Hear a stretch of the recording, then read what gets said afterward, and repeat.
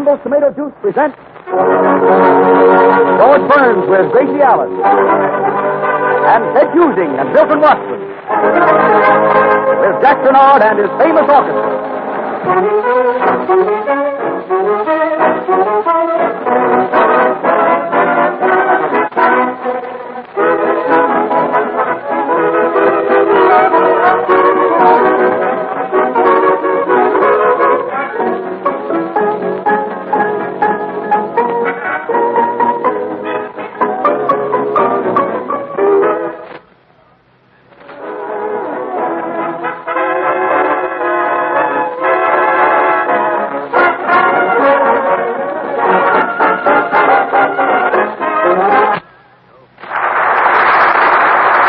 George Burns and Gracie Allen.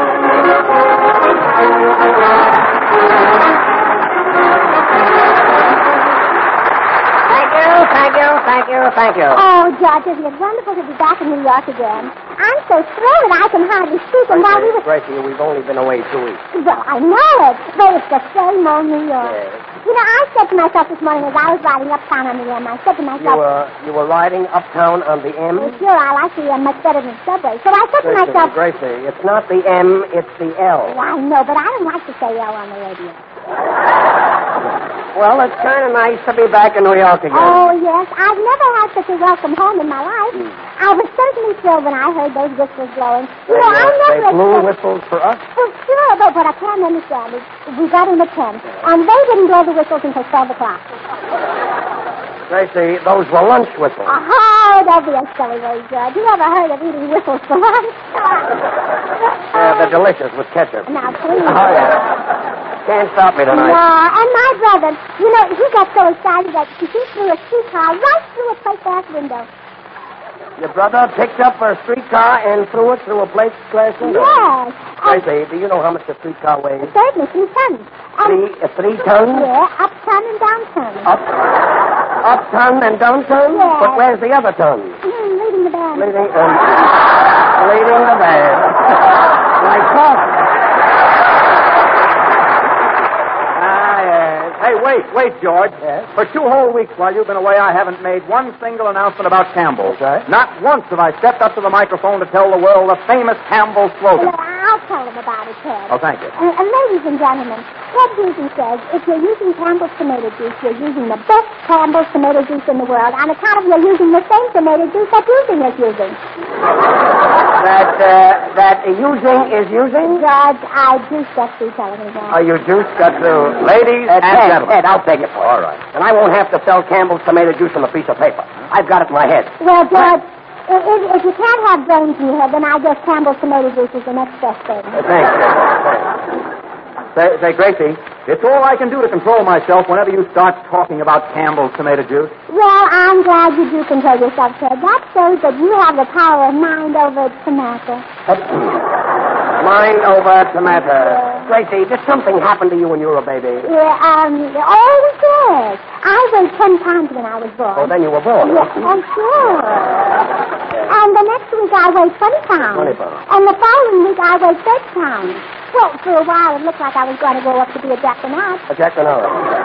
Well, I wish you were a Jack Bernard. Then you'd be leading this orchestra instead of bothering me. Sure, and then Jack wouldn't be leading the orchestra and wouldn't be bothering anybody. There's something to that. You've got something there, Gracie. You may not think I'm good, Gracie, but you should see the size of my correspondence. See it? Well, how can you miss it? It's taking the buttons off your vest. Let me tell you something. Wait until you see how classy Jack Bernard is going to look next week. Yeah? I blew myself to a new suit. You did what? He says he blew himself to a new suit. Oh, now that's a good idea, Jack, because it looks like you're going to blow yourself out of the old one. Using Watson. Bernard. Yes.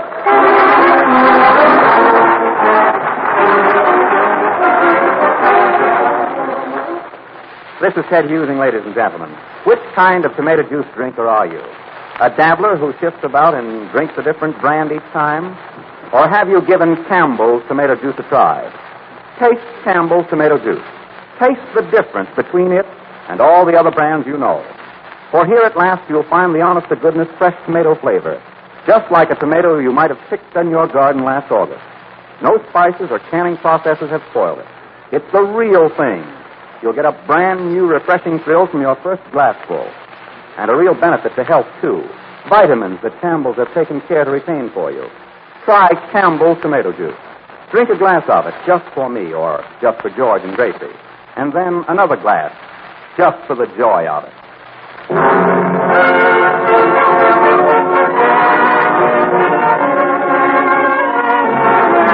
The Marx Brothers comedy, A Night at the Opera, contains the beautiful ballad entitled Alone. Milton Watson sings it for us now. Come in, stars are shining bright, that glorify the sky. A million colors of night, but here am I,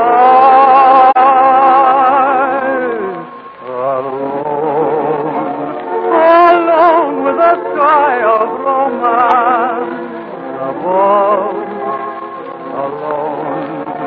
alone on a night that was meant for love. There must be someone waiting who feels the way I do.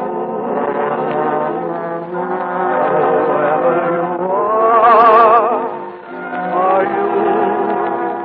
are you alone on this night that we could share? Alone with your kiss that would make me care. And when you come, I'll promise to be your very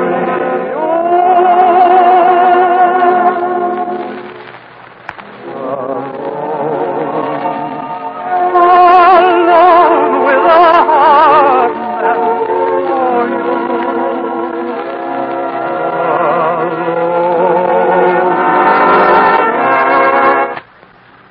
On this night that we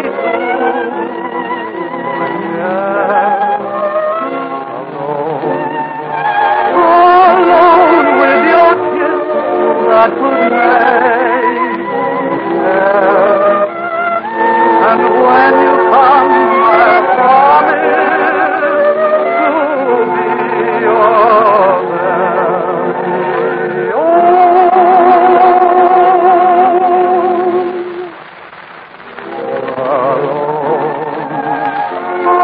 alone with a heart meant for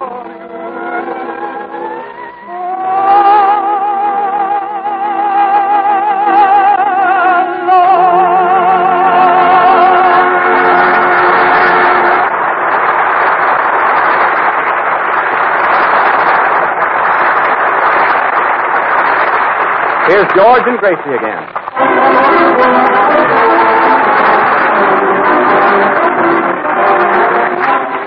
You know, George, if my brother were as rich as Rockefeller, he'd even be richer than Rockefeller and vice versa. Well, that's a nice beginning. If your brother were as rich as Rockefeller, he'd even be richer than Rockefeller? Sure, he'd still be getting his $5 relief money on the side. Okay. Well, which brother is that, sir? My brother Ike. Ike? Yeah, well, we call him Ike for short. His whole name is Hitchhike. Oh, Hitchhike. That's the fool, the good-looking one. But when he gets in a car with anybody, he goes 50-50 on expenses. So your brother goes 50-50 on expenses? Yeah. The motorist supplies the gas and oil, and my brother supplies the air and water. Well, that's very considerate of your Yeah, brother. well, I think so. And once upon a time, while my brother was... Once upon a time? Yeah, once upon a time. Well, thank you. While my brother was hitchhiking, he saw a movie star in an automobile. A movie star? Yeah. Well, what did your brother do? He stuck out his thumb. He did. And did the movie star give him a ride? No, he autographed my brother's thumb. Nice going. Some fun, eh, Gracie? Oh, that's very good, George. You ought to be in punctures. In punctures, eh? George. Yes? What is it? Opportunity of a lifetime. Opportunity? Oh, Milty, don't take it. My uncle had the same opportunity, and he's doing a lifetime. Gracie, quiet with your uncle. What is it, Milton? Well, James Kling from Paramount is here to look me over. James Kling? Yeah, he's a talent scout. Ah, that's nothing. My daddy's a Boy Scout. He can make a fire with 2 sticks. Mm. Well, what was that? Makes the fire with 2 sticks, huh? Please, Gracie, don't mess this up. I may get a contract out of this if I can make an impression. Well, what? Here comes Mr. Kling now. Oh, Mr. Kling, how do you do? How do you do? Mr. Kling, you know Ted Husing. How do you do? And George Burns. How do you do? And Gracie Allen. Why, of course, of course. Well, hello, Mr. Kling. Are you the king of hearts, the king of spades? A Kling of spades. Tell me, Mr. Kling, what's new? I hear you're giving Milton Watson a once-over. Well, I happen to be in town, and it just occurred to me that Mr. Watson might have possibilities. Nobody's got possibilities all. Well, now, maybe he ate something that didn't agree with him. Gracie, they're talking business. Mr. Kling, did you hear Milton Watson's song tonight? Yes, he has a grand voice. Well, thanks. I can't help wondering how Mr. Watson would be if he were playing opposite Loretta Young. Well, now, look, it all depends on what they'd be playing, Mr. Kling. Now, if they were playing football, I bet notice a beater. But he certainly can't play post office, you know what I mean, Mickey? Yeah, he knows what you mean. But stay out of it. Mr. Kling wants to find out if Milton can act. Yes, especially in romantic parts. Mr. Watson, have you ever had any of these so-called hot lover roles?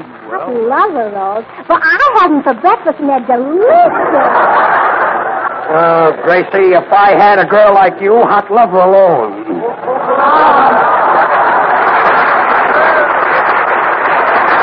Oh, yes. That was George Burns, ladies and gentlemen. The telephone number is 9-700. Thanks, Gracie. You see, Mr. Kling, I've never done anything very important in that line. Of course, I've taken a lot of work in dramatics. Good. What can you do? Well, I've got Uncle Tom's Cabin in my repertoire. Oh, yeah? Then Jack Renard must have the Empire State Building in here. Please. Miss Allen, wouldn't you like to see Mr. Watson get a chance in a love scene with some beautiful like Loretta Young? In a love scene with Loretta Young, I know he wouldn't even have a fighting chance. Thanks, Gracie. You're welcome, Milton. Miss Allen, you at least admit that Mr. Watson is a good singer. Well, as singers go, what I mean is Milton's low notes are so high that they make his high notes sound low. What you mean is that you don't even know what you're talking about. Well, you and Mr. Kling don't know what I'm talking about either, so it's 50-50. I guess so. Mr. Watson, will you do some short love scenes? Oh, yeah, maybe, and I'll help you. You'll help me. Yes. I'd rather do a love scene with Jack Renard. Why? Why, Gracie, will you stay out of this? Mr. Watson, right now is the time when we can get an audience reaction. Maybe there's some reading or recitation. Do something. All right, here goes.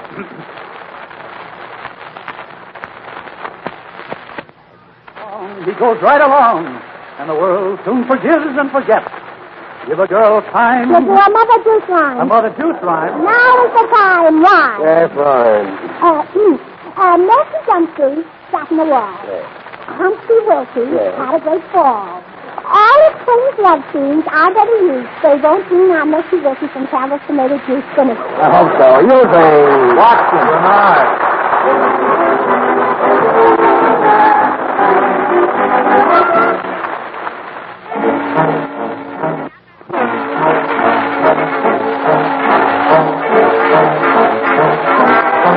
Jack Renard and his orchestra, and a new foxtrot, Hypnotized.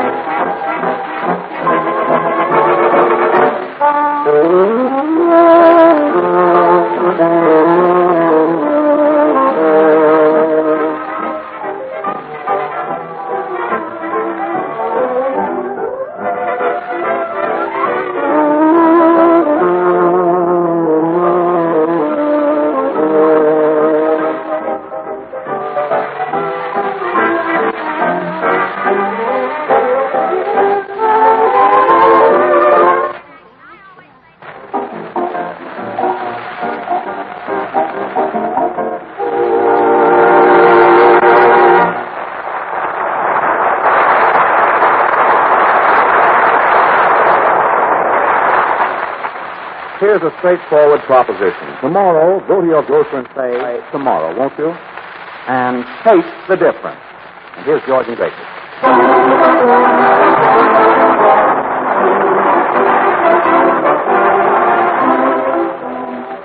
George, I got a letter from home thanking me for the meal session.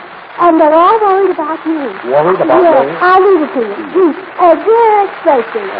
Poor mother can't spell very well. Imagine spelling Gracie C-R-A-Z-Y. C-R-A-Z-Y. Yes, it was probably a slip of the pen. Yeah, George.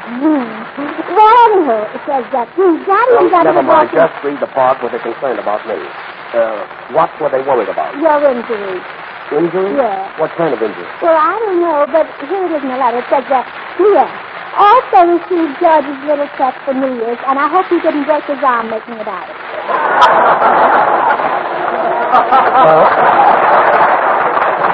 Really nice to know that somebody's worrying about me. George. Yes, oh, why, Milby, when did you get back from Hollywood? You look wonderful. You're as brown as a beret. Say, George, Mr. Kling didn't leave. He still wants to hear me do a bit of acting. Well, that's fine, but He's right in the control room. He is. He's going to listen to us. He wants me to do a scene from Rain. A Broadway show, remember? Well, certainly. That's great, Milton. Well, here are the scripts. Will you all help me? We'll be glad to. We'll do the part where I'm converting Sadie Thompson, and I've lost my head. Oh, you lost your head? Oh, well, that's all right, Milton. You'll never miss it. Wait a minute, Milton. Who's going to play Sadie Thompson? Not Gracie, I hope. Yep. She's the only girl here, so she'll have to play Sadie. Play Sadie? Well, I never played it. But if it's like playing a piccolo, I can't play it. And if it's like playing a violin, Jacqueline, I can't play it either. Well, this is going to be fine. If Gracie is going to play Sadie Thompson, then this won't be Rain. It'll be Custer's Last Pie. Look, what part do you want me to play? Well, George, you play the old trader who runs the trading post. Okay. Ted, yeah?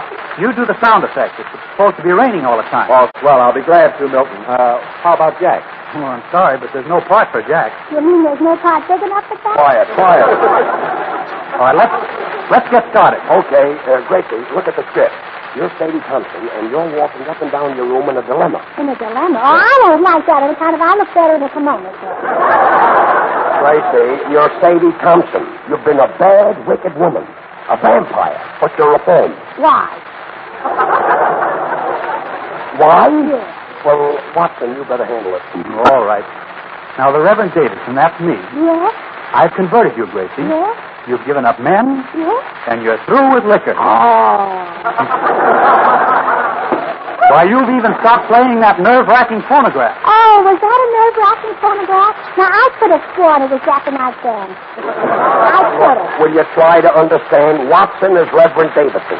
Yes, and while I'm persuading you to be a good woman, I myself have fallen for you. Oh, why, this is so sudden, Milty. Who'd have thunk it, George? Watson, director Mr. Kling is waiting. Oh, yeah, Ted. Are you ready with the sound effects? Well, I've got the water, but I've got no place to pour it. Say, George, have you got a pan? No, I haven't got a pan. You haven't got a pan, George. Well, what do you call that thing between your ears? That's a birthday cake. That's what that is.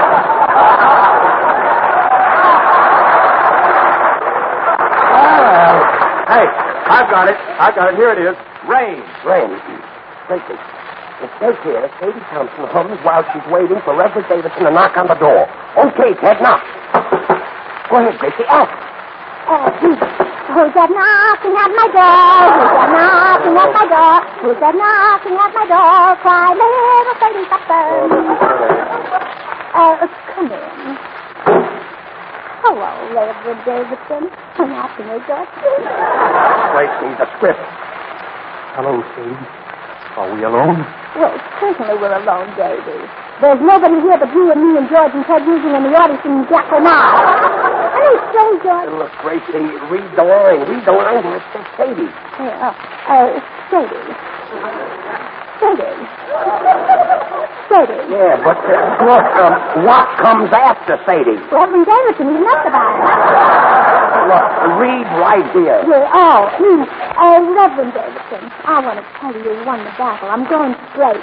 George, what is that? You be quiet. Sadie, stop. Tell me no more, Sadie. It's time you heard a confession from me. Why, Milton, you can't say that in front of a lady. But then again, I'm Sadie Thompson, huh? Well, let's hear it, baby. Oh, Gracie, your line, your part, your script, your Sadie. I know, and I'm pretty sure. Look, will you read right here? Yeah. So you want to confess to me, Davy? Say, are you kidding me or are you drunk? George, I sound like my mother talking to my daddy. Drunk. That's it, Sadie. I'm drunk with you. Sadie, you've gone to my head like a drug. My brain is going round and around and around.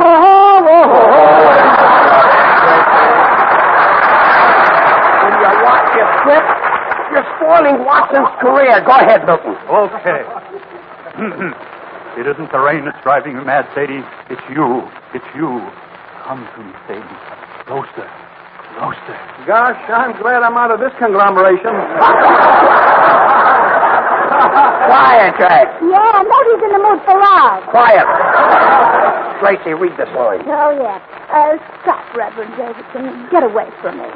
So that's what your face does for you, eh? Are you listening, Mr. Lubitch? Sadie Thompson, you can no more stop me than you can stop the rain. Okay. Ted, he didn't tell you to stop the rain. Will you all be quiet? Kiss me, Sadie. I'm only flesh. Oh, baby talk. No, we'll keep getting flashed. Getting away.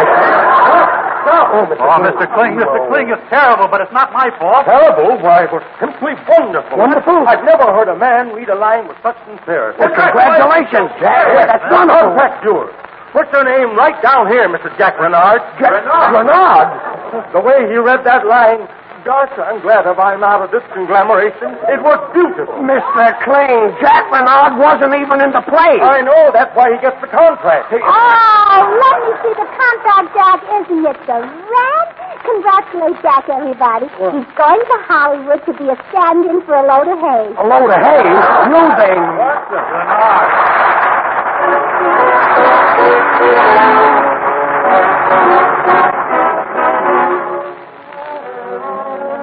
Gracie's making a popularity survey. She sings, How Do I Rate With You?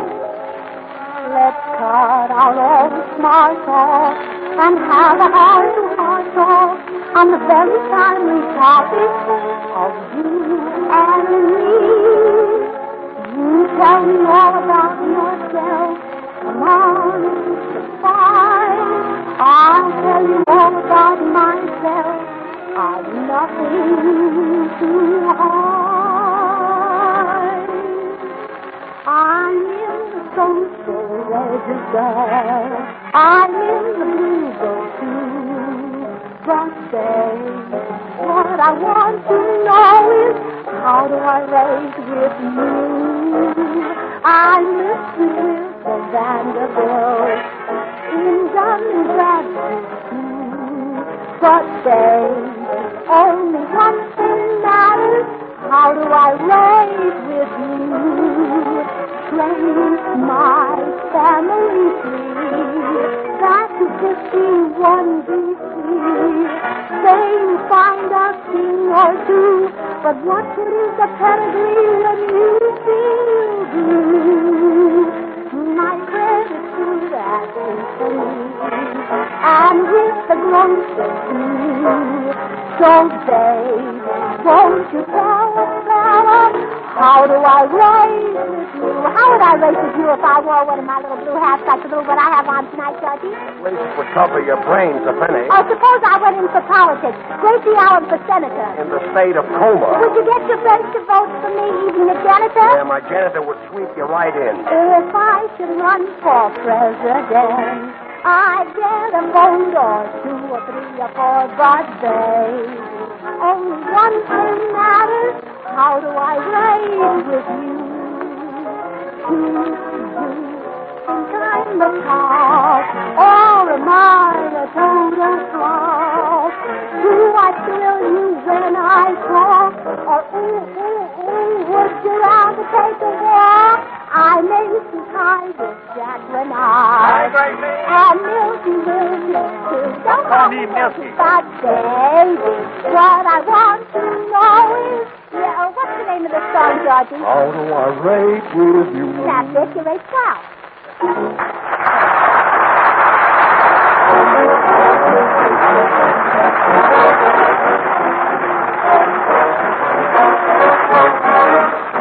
Campbell's tomato juice, made by the makers of those fine Campbell's soups, invites you to listen and laugh with George Burns and Gracie Allen again next Wednesday, when they will broadcast from Boston, where they are appearing all week, starting this Friday at the Metropolitan Theater. Meanwhile, say to your grocer, Campbell's tomato juice, please, and taste the difference.